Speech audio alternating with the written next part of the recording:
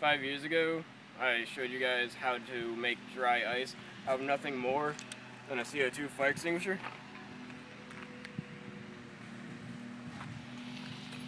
A bowl and a towel. A lot of people didn't believe that was real dry ice. Some thought it was awesome. Some of you just hated it. So now I'm redoing it again in HD. Move it to CO2 fire extinguisher.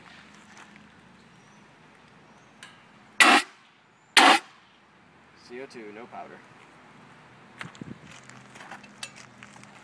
And the basic setup is take a bowl, tilt the fire extinguisher in, wrap the towel around it. The towel is to prevent any of the CO2 or any of the dry ice from escaping. Pull the trigger for a few seconds.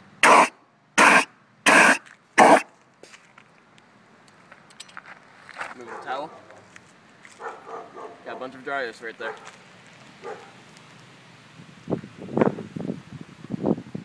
See you in the next video where we do a dry ice bomb.